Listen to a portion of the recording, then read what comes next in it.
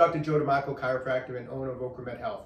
On today's video, I'm going to show you how to fix one of the most annoying kind of chronic injuries that people can have, a high hamstring strain. A lot of times this type of an injury, it doesn't just go on for weeks, it actually can go on for months and months. And the reason being is that most people, when they try to work on it on their own, or even when they go to a therapist sometimes, they're doing the wrong type of treatment. And the treatment that they're doing just kind of chronically aggravates the high hamstring strain, so it never goes away. On today's video, I'm going to show you the correct way to treat a high hamstring strain so we can get rid of it once and for all. Before I do, if you haven't done so already, I'd really appreciate it. Just take a moment right now, subscribe to my channel, OcraMed Health on YouTube, click that little bell notification. It notifies you every time I upload a new video. And at the end of today's video, if you find the information helpful, I'd appreciate a thumbs up. So a high hamstring strain, or it's technically known as a proximal hamstring tendinopathy. I'm going to go with high hamstring strain today during this video. It kind of rolls off the tongue a little easier. But it's not an uncommon injury, and I've seen it in my 33 years of practice. I've seen it on a lot of different variety of people, whether they're weightlifters, runners, just general athletes, soccer players, football players, tennis players. But also sedentary people can slowly but surely aggravate the upper hamstring tendon, whether they're sitting too much, or a lot of times even driving too much. One thing I noticed, just as a little footnote here, people that drive a lot, what happens is no one wants to be too close to the steering wheel these days. People are afraid of that airbag. And so people tend to keep the car seat back a little bit. And when that happens, what people tend to do is they're stretching that right leg ever so slightly to reach the gas pedal and the brake because the seat's back a little bit too far. And by doing that and staying in this position, maybe you have a long commute in the morning, a long commute in the evening, and you're doing that little bit of stretch with that right leg towards the gas pedal and the brake, you're slowly but surely putting stress on that upper hamstring tendon, and over time, those people will develop a high hamstring strain. So I tell people, if you're noticing it when you're driving, just move that car seat up just a little bit. I mean, you don't have to be up against the steering wheel, but you should have that car seat up close enough so that you can just have your foot comfortably on the floor of the car and be able to reach the pedals without stretching forward, okay? So just a little tip to help you out. In order to really fix a high hamstring strain, you need to take a couple minutes right now and let me go over just a couple key points of the anatomy. I know people love to just jump right into the information, but if you understand the anatomy, not only will you get better quicker, but you can add on to what I'm going to show you. In other words, I'm just going to show you a few things that you can do to fix this. But if you understand the anatomy, then you can add on to it because you'll have the understanding of this whole problem, and you'll be able to treat yourself better and it'll get better quickly. So hang in there. Let me just go over a couple key points about the anatomy of the hamstring. Some people that sustain a high hamstring strain seem to recover very quickly. It's a quick injury and that's it. That's actually more of the minority. Most people that do have a high hamstring strain, this is an injury that goes on. And for people that have this injury that's really going on for more than just weeks, it's going into months, they have a lot of similar characteristics that I'm going to show you right now that need to be addressed. So if you look at the anatomy, there's 3 hamstring muscles, and the 3 hamstring muscles come up and form into a common tendon that attach into the pelvis at the very bottom of the pelvis on the part of the pelvis known as the ischial tuberosity, or what a lot of times is just commonly referred to as the sit bone. When you sit down, this is the part of the pelvis that is sitting in the chair, okay? And the 3 hamstring tendons attach right to the ischial tuberosity. And when you have a high hamstring strain, where do you feel it? It feels like it's right underneath the butt, right underneath the glutes. You feel that chronic nagging discomfort right up there, right at the top part of the hamstrings, right where this tendon is, because this tendon has become really inflamed. Now, why does this tendon stay inflamed? That's the question. Why doesn't this thing just stop being inflamed? Well, a couple common things that I find happen with people that have this ongoing problem is, in addition to the inflammation on this hamstring tendon, on the front of the body, on the front of the pelvis, these people tend to have very tight hip flexor muscles. The psoas muscle, which attaches into the pelvis, attaches into the lumbar spine, is very tight on a lot of these individuals. If you think of the pelvis as kind of like a seesaw, the heavier person is in the front where this tight hip flexor muscle is. And so it tends to pull the pelvis in this position, almost what we would call like an anterior pelvic tilt. As those tight hip flexors start to pull the pelvis in this direction, almost like I said, the heavier person on the seesaw, the seesaw goes this way, the hamstring gets actually stretched as the pelvis goes in that direction. So now you have this kind of chronic kind of pulling on that hamstring tendon because the tight hip flexors are kind of pulling the pelvis in this direction, and those hamstring muscles are kind of under this chronic tension. And a lot of times that's why, chances are that's why the injury was started, was because those hip flexor muscles were tight to begin with, and that particular person was more susceptible to the injury. And then once the injury happens, it's very difficult to heal because of the fact that that hamstring is under this chronic tension, and this tendon becomes chronically tight, under tension. Now, the first instinct that people get, and this is another reason why this problem goes on, the first instinct that people get when they start feeling this is, oh, I better stretch the hamstring. Nothing could be more wrong than trying to stretch the hamstring. As I just mentioned, this hamstring is already under chronic tension, and this tendon is already irritated. So the last thing you want to do is start stretching towards the sore hamstring. It's just going to pull the hamstring even more and aggravate that tendon. And that's what most people do. They tend to start stretching it, and they get into this chronic daily stretch where they're just aggravating it every single day. The only muscle group we want to be stretching is the hip flexor muscles. These are the muscles that are tight that are adding to the problem. So the hip flexor muscles need to be stretched. The hamstring muscles, they don't need to be stretched. They're already being stretched by the tight hip flexors. What we need to do with these hamstring muscles is strengthen them. We need to get those hamstring muscles stronger so that they can pull the pelvis back in this position. So we want those hamstring muscles, we want to strengthen those hamstring muscles, loosen the hip flexor muscles. And the other thing we need to implement is, because of all this chronic tugging and pulling on the hamstring tendon and the upper hamstring, people are usually, after several weeks, and now they're going into 2, 3, 4 months, they're developing a lot of scar tissue, a lot of fascial adhesion in this upper hamstring. So we need to do some fascial release work on the upper hamstring and the tendon. So stretching the hamstring is out. We want to take care of 3 things, and that's what we're going to go over today. We want to do fascial release to break up the scar tissue that's tugging and pulling and adding to the problem here. We're going to break that up. We want to strengthen those hamstrings, and we want to loosen up those hip flexor muscles. So let's get to it. Okay, so we're going to start with some fascial release work. We want to break up any scar tissue that has built up. And usually, if this is a problem that has gone on for several weeks or several months, you have scar tissue back there. And scar tissue is a major part of this type of a problem, because scar tissue is not elastic like normal soft tissue, normal muscle. Scar tissue is, you can think of it as more leathery. It doesn't stretch like it should. And when it doesn't stretch, it's tugging and pulling. So it's adding to the aggravation of this injury that causes it to continue to go on day after day, week after week. So we need to break up that scar tissue in that area, okay? So grab a massage ball. I prefer a spiky massage ball. This is a Tai Chi Max ball from OcraMed Health.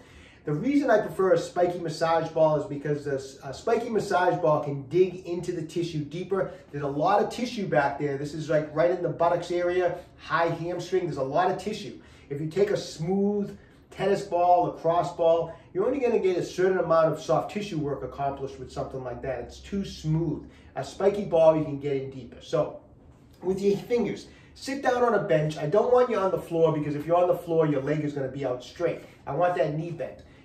Put your fingers under there and find the bone that you're sitting on is that ischial-tuberosity. And chances are, if you have a high hamstring strain, when you palpate that area, it's going to be tender, it's going to be tight, and it's going to be sore. So find that ischial-tuberosity and come right off of it a little bit, and you're going to probably run right into that tendon. And like I said, you'll know because it's going to be uncomfortable. Take the massage ball and place it right where you found that tendon, right off of that ischial-tuberosity. It may not be the most fun you're going to have all day sitting on a spiky massage ball where that tendon is a little sore or a lot sore. So really gauge your pressure. You know, if it's a really irritated area, really inflamed area right now, try to use your hands to kind of settle in a little bit and take some of your body weight off, all right? I want you to just sit on the massage ball right on that area where you feel the tightness and the knot and the discomfort. And I just want you to hang out there for about 60 seconds and just try to slowly breathe. I like to go in through the nose, out through the nose. You can go in through the nose, out through the mouth, whatever you find relaxing. And as the 60 seconds go by, try to slowly apply more and more weight down onto the ball. If you need to, like I said, just use your hands to take some of the body weight off. Eventually the ball will settle in. It's going to do some digging in there.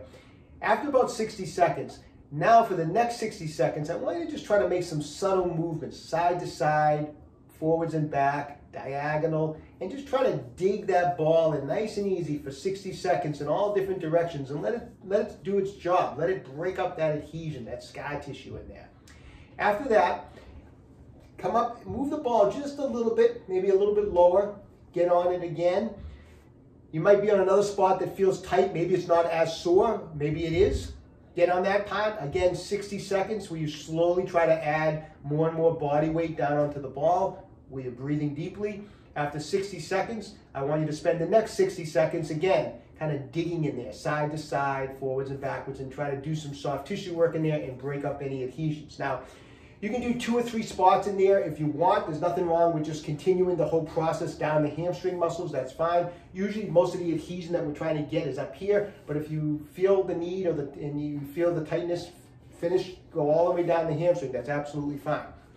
This technique, I want you to do it every other day. You want to do it, and then you're going to be breaking up adhesion, so it can be sore the next day. It can actually, you can feel some additional soreness, which is okay, but give it that day to heal, and then do it the following day. So do this soft tissue technique every other day. If you do it very, very lightly, maybe the first day or 2, and you want to do it the following day, that's fine. But usually if you spend a significant amount of time, you know, where you're actually doing some nice deep soft tissue work, every other day is absolutely sufficient. That's all you're going to need to do. So that's the technique for the soft tissue work. You're doing it every other day. Now we're going to move into some work to help strengthen those hamstring muscles. Okay, so we're going to move on to starting to strengthen those hamstring muscles. Now, obviously this can be an area that's uncomfortable, so we want to really start very lightly on the hamstring exercises. So I recommend starting with just isometric contractions. And a simple way to do that is just stand up on a block or a couple books a few inches off the ground, and with the, say if I'm treating my right leg, I'm going to engage my glutes and I'm going to bend my knee to 90 degrees, and I'm going to hold this position for 10 seconds.